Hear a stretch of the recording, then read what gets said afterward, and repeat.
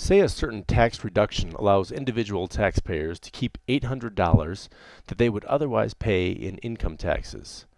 Assuming that an individual will spend 75% of this on consumer goods, that the producers of these goods will then spend 75% of what they receive on consumer goods, and this process continues indefinitely, what is the total amount spent on consumer goods? So this will be a sum of a geometric series, and it's an indefinite geometric series because it goes on indefinitely, we see here, rather than say 5 terms or something like that. It just keeps going on, and eventually it gets smaller and smaller, of course.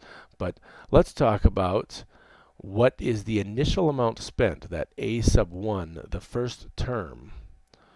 It's not $800. The initial amount is actually 75% of the $800.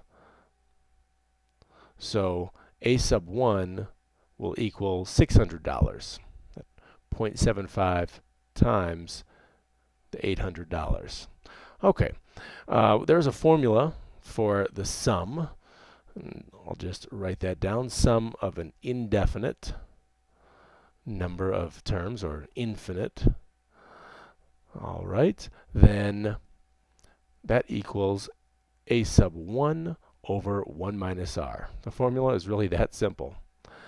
In our example then, it goes on indefinitely, and we say a sub 1 is 600 divided by the 1 minus 0.75.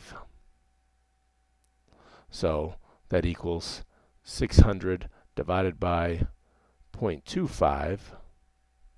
And the answer then, the short answer is, we have from that original $800 tax reduction, we get $2,400 spent in the economy on consumer goods.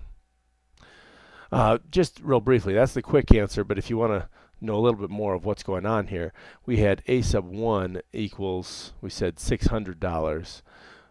Then a sub 2 would be 75% of that. So a sub 2 would be $112.50, and then another 75% of that would be a sub 3, would be approximately, I'm going to round to the nearest cent here, or I'll put it out, 84.375, not rounding there, and so on, multiplying by 75% every time.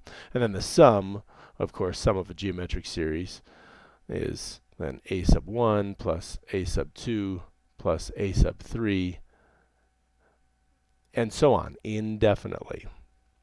So that's just the background of what's going on here, but I jumped to the answer right away, so you could solve that, find the total amount spent on consumer goods.